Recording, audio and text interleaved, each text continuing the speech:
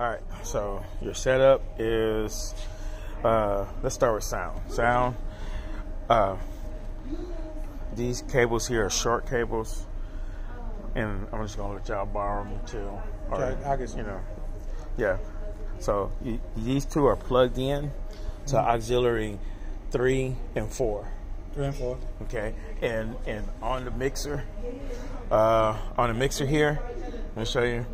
On the mixer here, if you go to bus, come out of that, you see 3 and 4 is labeled live stream. Okay. And it's split left and right because it's linked. Okay. Okay. So ideally, I think I had it set at 5, and you can just leave it there because from the live stream, somebody seemed it was good. All right, so that's your live stream. I already set auxiliary 2 as a bus for the subs. So whenever you get a sub speaker, you can just plug it in, and then you can control that. Then you already know monitor 1. All right, and then here you just go back to like your channel here. Okay, so this is controlling the house. When you want to control live stream, just hit send the fader, and then these faders control your live stream. Okay. Okay. Let me fix this because right now it's not linked. Okay. And then obviously, if you want to change that to control like your monitors or sub, you just hit that where it says live stream here, and then you can change what you want it to be. Like if you want to go, I want to change my subs. Well, nothing's in the sub except for the keyboard. Okay. If you had a kick, mic, if you had go on the next channel and you had a kick mic, and then you would put that in the sub as well, But nothing is in the sub except for keyboard. Oh yeah, and that phone audio, I plugged that directly in the channel. So it's in the last channel, channel 16. Okay. Instead of having it in this aux, because if you put it in the channel, then you can put it in the live stream. Okay, gotcha. You can control where it goes. Okay. In the aux, you don't have that option. It just plays through your house. Right. So, it's on channel 16. It's labeled phone audio. Okay. So it's already plugged in. All you gotta do is, you already know how to do the rest of it. All right. So that's that. Okay. So live stream audio is here. It's plugged in, and it'll plug into here. I mean, if you want just to make your breakdown everything easier, you can just unplug the USB here, and then put this in here with that. Okay. That's what I'm gonna do. And so there's your interface. Everything's set at 12 o'clock. Yeah. Okay. So you don't. Where it says main out and headphone jack, that's turned down because main out is like if you plugging speakers in the back. Got it. And then headphone, what you can do if you want to hear it live, you can plug your headphones right here. You can plug your headphones in right there and turn your headphone volume, and you can hear your live stream mix live. Okay. And that's what I would do. I didn't even think about that when I was doing it earlier. I'm sitting here listening through my phone. Right. But that's the backup way. You listen to YouTube, but it's a delay. Right. But if you hear it here, you hear it live. Okay. And then you can, whatever adjustment you make it right then. Okay. You'll hear it right then. So all right, so that's there. It plugs into here, and then you got your Ethernet cable. I went online and bought a 100-foot Ethernet cable on Amazon for like $40-something. Right. And it's this flat one. And so this worked. I mean, it went back there and all the way across. And I got it going behind the table, then down the wall, and then in there. So 100 foot is big enough for this room, and it'll be out the way. Okay. So, but it made sure that you didn't have no drops and stuff. Right. So that's that. And then you got your StreamYard. All right. I didn't show you this before, so real quick. If you go to past, it'll show what videos that you did. Okay. It'll save your Facebook and your YouTube. If you want to go watch, you just click on it.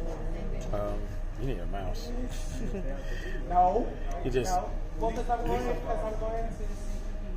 Come on. Oh, my bad. Sorry. Right here. Click on it, and then it gives you options what you want to do. If you want to download it, which you don't have to, you can view it on Facebook and view it on YouTube. Okay. If you want to share it, you can share it. So that's how you can go back and watch your stuff. And so, and on your package, let me just make this big real quick. You have 50 hours of record time.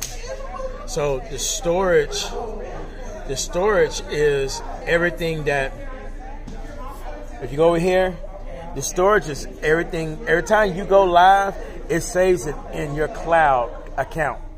Okay. If you get close to 50, it'll turn yellow, and it'll say you need to start deleting or whatever. So what you would do is, YouTube is like your own personal cloud. So you can delete the recording. Like I can go here and say delete recording, and it's gonna say, okay, are you sure you want to permanently delete recording?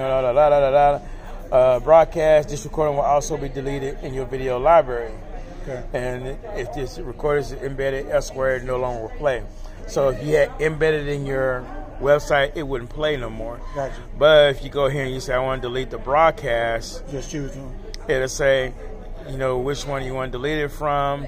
You want to delete it from any, well, basically it'll delete it out of here, but you can say, I want to delete it on Facebook. Well, we don't want to do that. Right. So basically, you can delete it out of your space, but leave it on the Facebook. Gotcha. That's what I wanted to show you. All right, so upcoming, create, and then you just choose, obviously, both of them for one, whatever crazy reason I didn't put your title in. I would suggest that every time you put a title in, Sunday service and the date. Gotcha. So that way when you go back and look for it, you know what it is. Gotcha. Because there's another church, they don't put nothing, they just put Sunday service. Okay. And then they don't know what Sunday. You go back and you gotta watch. Okay. So put Sunday service and date, and then here, you know, put the bishop and address or whatever. You know, and then once you go to your they won't let you do nothing without typing nothing, so I'm gonna type something. Okay. If you wanted to do a test, or you want to do a test recording, or you want to record your rehearsal, you can do that. Just record only. So it doesn't stream it, it just records it. And you can always go back and share that recording. I got you. You know, so. Yes, sir. I think he went back there. Yeah, he's just showing me stuff for Sunday. So he's just showing me the stuff for Sunday. Okay, and then. What time are you going to be up? Okay. So you want to hear Bishop Young. Create broadcast. What time are you going to be on there tomorrow? Okay, so what time? I was talking about 9. Right, but I was talking about to set up the one stuff outside. I'll talk about 9:30. About 9:30? Okay. All right. So see you on Sunday. All right. You said didn't start your broadcast. If I were you, I would just have some music playing so that you can see your audio. But basically, your audio is automatic. Once you plug in your audio box, it's going to automatically connect.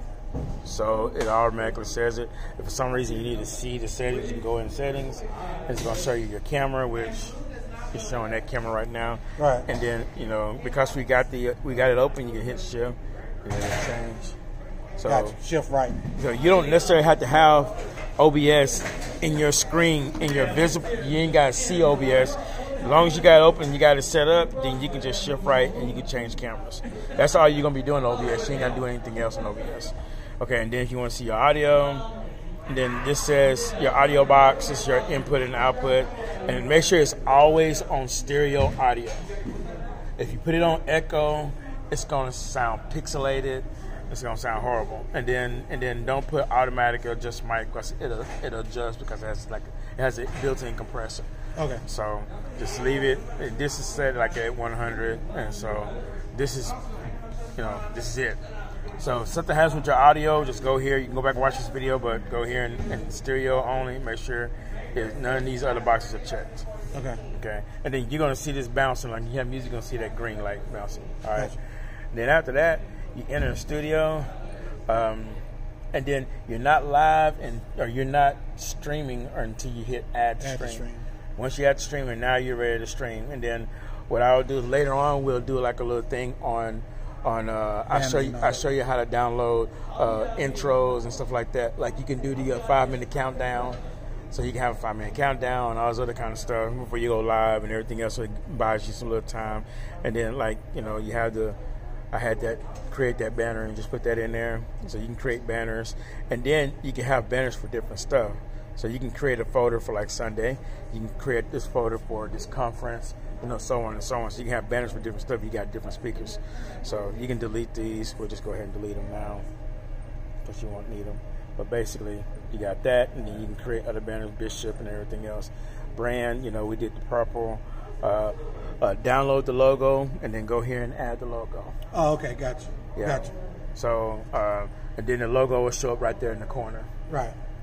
And then overlay is like, say for instance, you had a flyer, like they had that flyer of this conference. Mm-hmm. You can download the overlay. You can download that flyer and then upload it as an overlay. And then when you click it, it'll lay over this here. Gotcha. And so you can show it as a flyer, then you can take it off. Gotcha. And then when we download the countdowns, that's where that will go. Okay. We'll do the countdown there.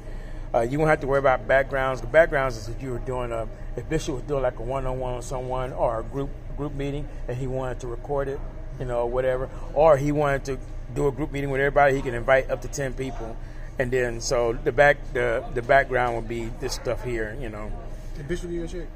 Yes. Okay.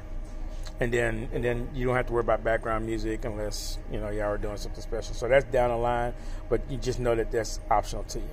Okay. And that's it. I mean, once you go live, it's going to ask you sure you ready to go live, and then you go live. Got it. Okay. And then while you're going live, you can see here, I want to see it on Facebook or I want to see it on YouTube, and you can do that, and it'll pop up there. Just make sure that if you do pull it up, and then make sure that when it comes up that you mute it. Otherwise, it'll feedback into your deal. Okay. So this is your computer. You can actually log me. Oh, I'm not logged in. I logged you. Okay. Because whenever you pull up another person, it pulls up another window. So if I were you, I don't know how to delete it, but I know I had put it in there last Sunday when I was here, and I live streamed from my account. But yeah, so basically you want to make sure you're in your account. When I do it. Yeah, Grace Covenant. Yeah. So that way when you pull up the YouTube, it'll pull up here. Right. That's what I found and figured it was Grace Covenant. Yeah. All right. And so that's that. And then you stop virtual camera, and then you can exit. Gotcha. If you exit and you don't stop the virtual camera, it'll tell you need to stop virtual camera. So that's it. I mean, I'm gonna leave this like this. Yeah, and then just fold that in. You're not taking anything. And then Let me turn that off. the keyboard. Oh, you just said that. Mute that channel. Hold on. I'm gonna mute that channel. So, since that keyboard doesn't have a stereo output, just right in 7. Just put it in 7. Okay. And then that's it. You gotta grab your stuff too. Yeah, I'm finna undo my stuff. And that's it.